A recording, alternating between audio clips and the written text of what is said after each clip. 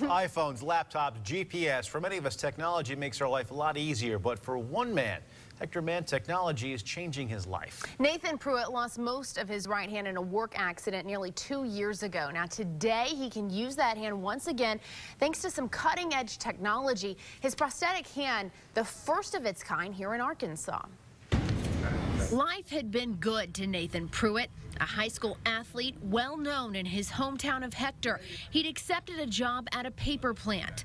Then in one moment, everything changed. There was a piece of board in front of a photo eye, and as I reached in there to grab the board, the machine kicked on and my hand got caught in a chain.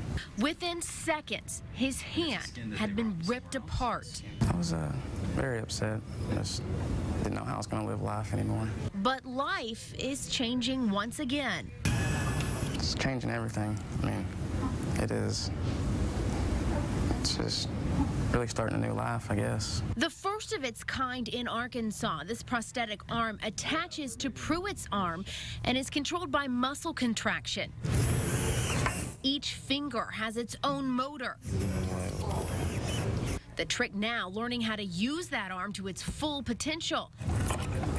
He does that with the help of Baptist Health occupational therapist John Johnston. Oh yeah, he's doing fantastic, and you know, he's young and smart, and he just good problem solver, and he makes us look good. It really does. It just feels natural. It's starting to feel more like a hand. Pruitt's cousin, Chance Skinner, has been by his side throughout this entire ordeal. I think it's just amazing. It's actually mind-blowing. You look at it and you think it's from Star Wars or something. But what is most amazing, Skinner says, is not the technology, but the man who it's helping.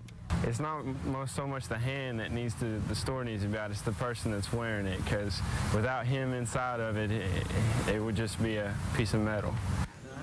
Such an amazing story. That's fantastic. He's an amazing guy. He really is, and what Chance was saying is how positive he stayed. Everybody else was thinking the worst, and he refused to think that. So, and as you can imagine, Nathan's got some goals, some long-term goals, and they include golfing, playing the drums, and fishing. I have no idea he will reach each and every one of those. Absolutely he will. Without a doubt.